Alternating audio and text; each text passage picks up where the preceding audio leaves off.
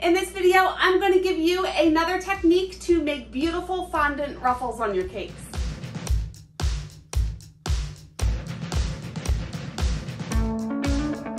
Hi, it's Karolyn.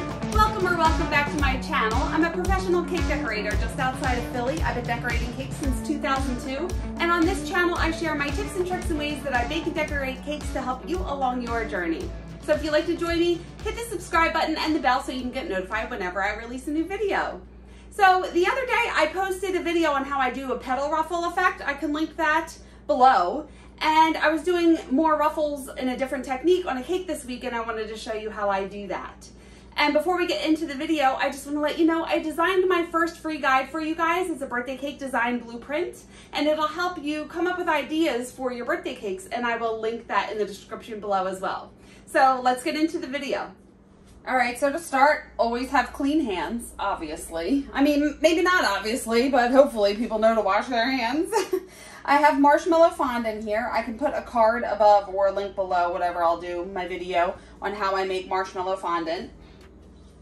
And what I did, I just popped it in the microwave for about 10 seconds so the marshmallows could soften, and it's pliable. It's sticking to my fingers. It's pliable and easier to work with. You're gonna want some cornstarch to sprinkle on the counter, as well as some shortening so it doesn't stick to your hands. A rolling pin, a little flour foam. I got this. This is Wilton brand. I actually need a new one. It's wearing thin. But I'll link this below as well. And a ball tool. I like to use a metal ball tool. You can use a plastic one. Someone asked me in my last video if you could use plastic. You can. I just find that metal glides a little nicer, and plastic sometimes sticks to the fondant. So I just prefer a metal ball tool. And we'll also need a pizza cutter or a ribbon cutter. I'm just going to use a pizza cutter for this one. Now, so I'm going to do on this cake, she said she loves light pink, light blue, and light purple. And I actually purchased these cute little sprinkles. I'll call them sprinkles. I'd like to call them jimmies because I'm from Philly, but these are sprinkles. And I'm going to try to get the colors to match these when I dye the fondant. So I'm going to keep that handy. These are adorable. I got these on Amazon. I can link these as well. So start by, I like to get some Crisco on my hands so the fondant doesn't stick. It's warm and pliable. And I'm just going to start to knead this together. And if you watch my videos, you know I do this. I always add a little bit of Tylose powder to my fondant. The Tylose powder is going to help the fondant set hard or harder, and it's going to make it not so soft and stretchy and not hold its shape, right? So if you add a little bit of Tylose powder to this, it's going to hold its shape much better. A little bit goes a long way. So for some fondant, like this much fondant, just a little sprinkle of it on here. Knead this together and then let it sit for about, I don't know, 5 to 10 minutes, and let the Tylose just start, I would say just 5 minutes, and let the Tylose start to work its magic, like I always say, into the fondant, and it'll be a lot easier to handle. So just setting this aside for 5 minutes, and then we'll continue. It's been sitting, yes, this is good consistency. It's easy to work with, and it's not falling apart. It's holding its shape now. So I want to roll this out. You want to roll it pretty thin. I want to cut about 6 strips out of this. So you're going to have to make sure it's wide enough and then long enough. I'll show you what I mean. It's just easier for me to do it and then explain why. Sprinkling some cornstarch down so it doesn't stick. Place this down. Put a little cornstarch on top so the non-stick rolling pin doesn't stick to it. So I'm going to roll it wide first, and that is wide enough to cut 6 strips. And now I'm going to keep lifting this up and sprinkling cornstarch to make sure that it doesn't stick to the countertop. And just roll this out, making sure that it's pretty thin. I have a big bubble here, and just popping those bubbles as they pop up. I am on the lookout for another rolling pin. If you can tell me what rolling pin that you have that you like, I'd love to know, because these ends here separate and it really gets on my nerves, but I love how this is non-stick. So let me know what rolling pins that you like. Let's cut the ends off. and I'm gonna cut the strips. So luckily with this pattern or these ruffles, it doesn't have to be perfect strips. If you wanted perfect strips, you can use a ribbon cutter that cuts the equal width the whole way. But I'm just gonna do about, I don't know, it looks like about an inch wide strips. They may not be perfect, that is okay. So I'm gonna do at least 6 of these. Now I want to thin the edges, so I'm going to take my flower former. If you know of one that's much longer than this, please let me know, because I use this and it's kind of a pain in the butt as you keep having to shift it. But I'm going to put the ribbon on here. I have my ball tool, and I'm going to have the ball half on the foam, half on the fondant, and I'm just pressing down and thinning out that edge. So I have to keep pulling it down, you know? It'd be awesome if there was a really long piece that you could just keep going. Set this one aside, and I'm going to do the same thing for all 6 pieces, just thinning out one side. If you find that the ball starts to stick to the fondant, I like to just have a little bit of cornstarch and wipe it on it, and then you can keep on going. And you could find what works best for you, just going in one fell swoop here, or just moving it back and forth. Either way, just as long as you're thinning out the edge. And I should have mentioned, I'm doing this on a 9-inch round cake. If you're doing it on a smaller cake, you may not need 6 strips. Okay, now that's done, and let's put it on the cake. All right. I hope my camera doesn't go in and out and start focusing on my hands. It was making it fuzzy in the last video, so I apologize. So I have my cake here, just out of the refrigerator. The icing is solid. I'm gonna mark the front with a marker, just so I know where the front is.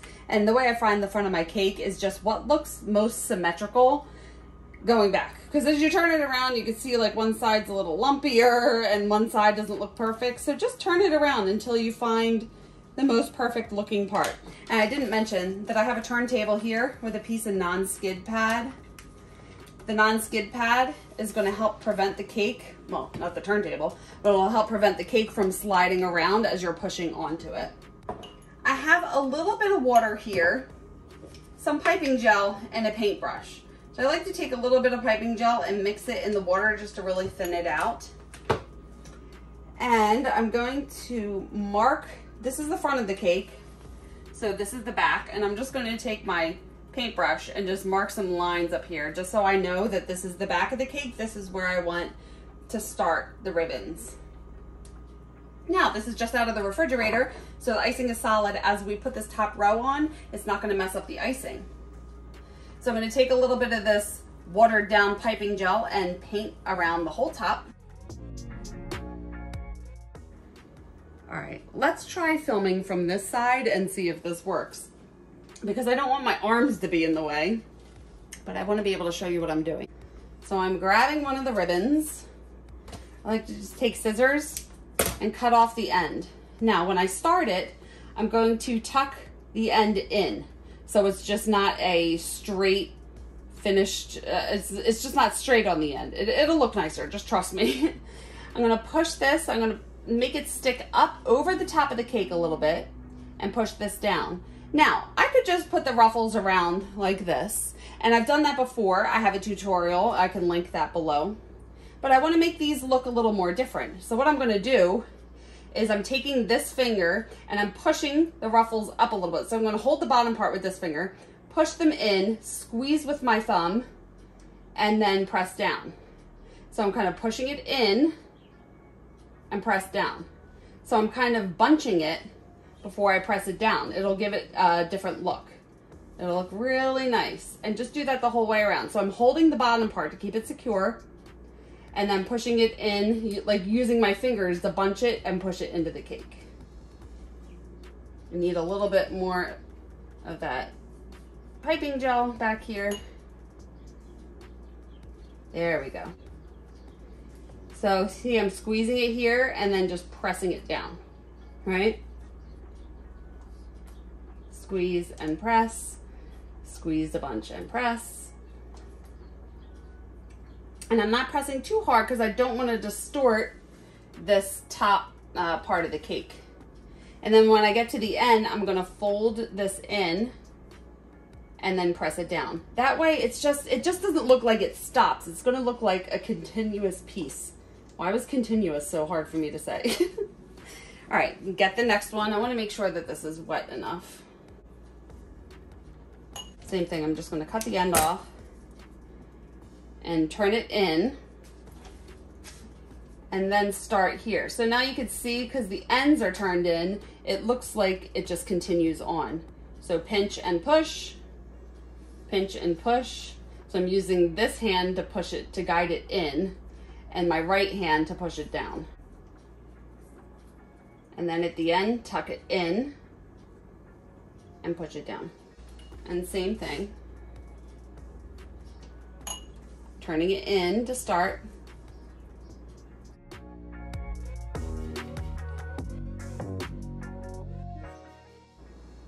Turn the other side in to finish, right?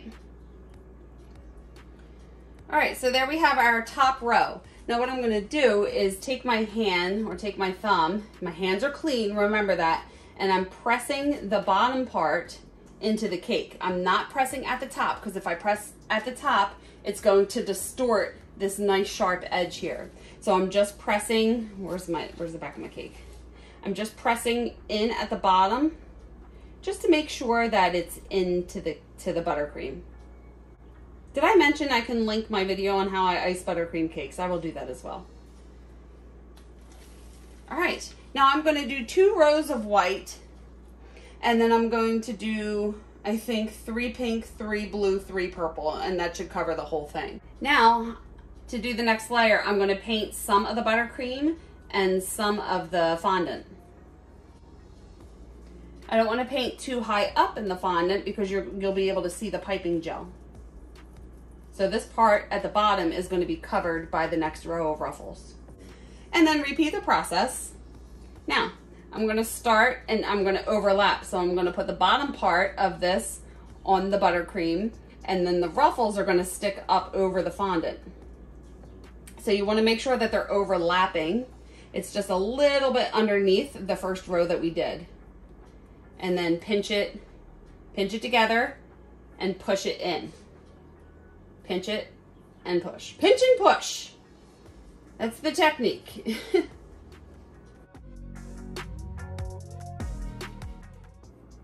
And this is a little long right here when it comes to the end, so I'm just going to cut a little bit off at the end, tuck it in, and finish it. And then same thing, take my fingers and really press that bottom part into the buttercream. All right, and there are our first 2 rows. So it's pretty warm here today. I don't have the air on yet, but it's like 80. So what I want to do, I'm going to put this back in the refrigerator while I make the next color fondant, and then I'll take it back out just so it doesn't, it's not going to sweat. It's just I don't want the icing to get too soft. All right, now I'm going to do the same thing with the pink. I have some pink fondant already dyed, and I have these sprinkles here. And this pink looks pretty similar to this. I want a little bit of more. That doesn't even make sense. I want a little bit more. So I have a little white fondant that I'm going to knead in all together with the pink. Sometimes I talk and just words are hard. If you are just dyeing your fondant and not using other fondant that was already colored, I would use this soft pink. A little bit of pink goes a long way. You only need a really, really little bit to get it to be this light pink.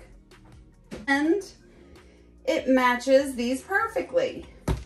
Now this fondant, that pink fondant, already had some Tylose mixed in with it, so I don't have to add any to it. And I'm going to do the same thing, roll it out. I did put another white strip around the top, so I'm going to do 3 of each. 3 white, 3 pink, 3 blue, 3 purple. And if there's any extra at the bottom, I could just, I don't know what I'll do. Maybe I'll do a darker purple since there's a darker purple in here. So making sure that you roll it out really thin is important because ruffles look weird if they're not thin. I mean, I don't know. I've done thicker ruffles before. I think it was on a My Little Pony cake. And they looked okay. So I guess it's just whatever you're looking to do. But just make sure you roll out enough so you have enough strips. I actually needed to do all 3 rows. I think I needed 9 strips, so I want to make sure that I can cut 9 out. I don't know why this pizza cutter sucks today, so I'm going to use this one. And I'm going to try to cut 9 strips this time. And just repeat the process, thinning the edges of all of them.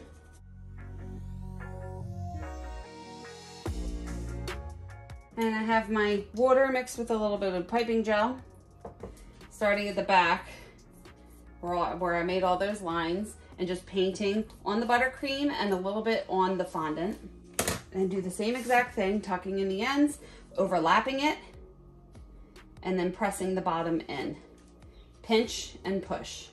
So sometimes I pinch and I turn it to the right and push down, and sometimes I pinch and I turn it to the left and push down. This way it gives a little bit more of a variation in the pattern. And you just want to look at it and make sure that it's overlapping. This is really thin here. I'm going to cut this off. And just make sure it's overlapping the ruffles above it.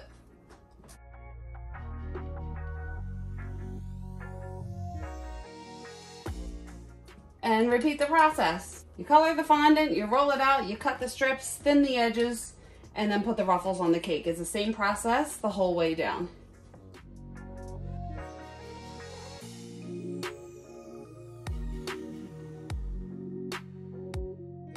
All right, and as you get to the bottom, same thing. You just want to wet the fondant. Now, when you get to the bottom, you want to make sure that your ribbon isn't too tall. So as I put this in, the ribbon comes just underneath the other one, which is perfect. So do the same thing, just putting it in and down at the bottom, scrunching it. So it's more difficult, you see, as you're on the board. I'm kind of just pinching it together and then pushing it in at the bottom, right?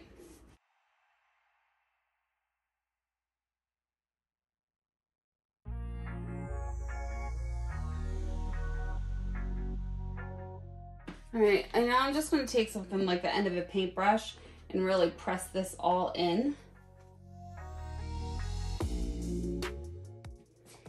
And there's your pretty ruffles on your cake. So adorable. I'm going to stick this back in the refrigerator until I'm ready to stack and decorate it. So here you go. Here is the awesome little ruffle effect on your cake. I love these. They look so pretty. Gonna put this down.